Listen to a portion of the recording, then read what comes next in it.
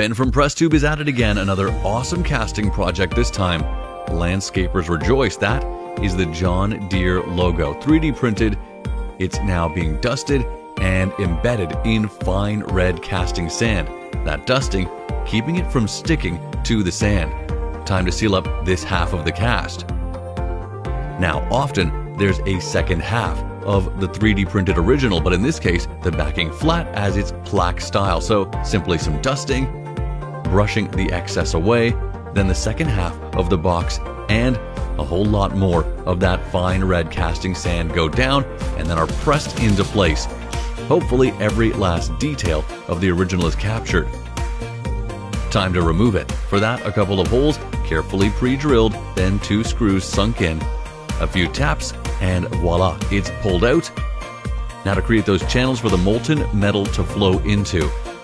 The metal of choice, in this case, a lovely brass, which will contrast the black that'll be poured around it and painted around as well. Time to melt that brass down. So much brass, that hauler is needed. Check out all those old bullet casings. Because they're not pure brass, once they're heated up, something called slag, which is in essence impurities in the metal, will rise to the top. Those need to be scooped out. You don't want those in the finished product. Time to pour. In goes that molten brass. Look at those incredible yellow flames, all that smoke. Definitely not something you try at home. Take a look at that.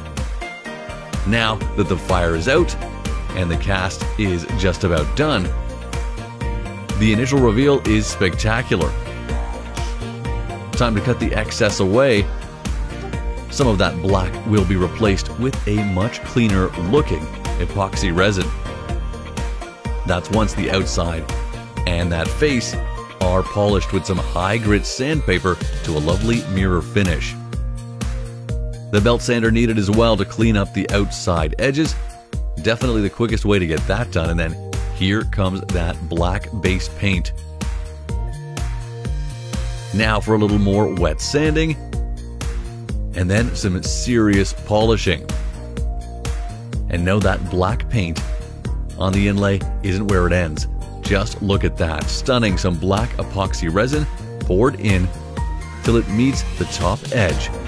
Time for the reveal, the original and the incredible finished product. A stunning brass and black epoxy resin John Deere logo. You can almost see yourself in that finish.